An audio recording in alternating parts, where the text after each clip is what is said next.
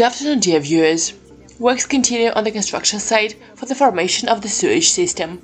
In this regard, excavation work continues as well.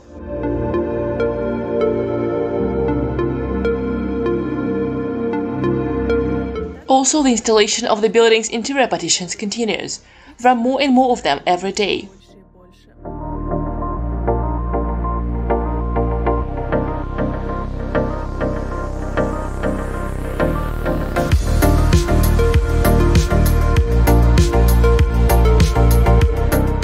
Welding of the I-beam for the crane tracks is in progress.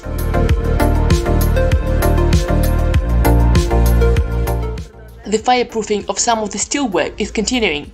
Among other things, acceptance of engineering equipment from the supply's temporary storage area continues.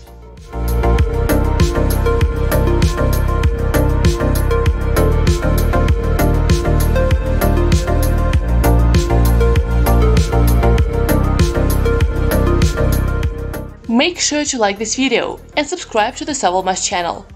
See you soon!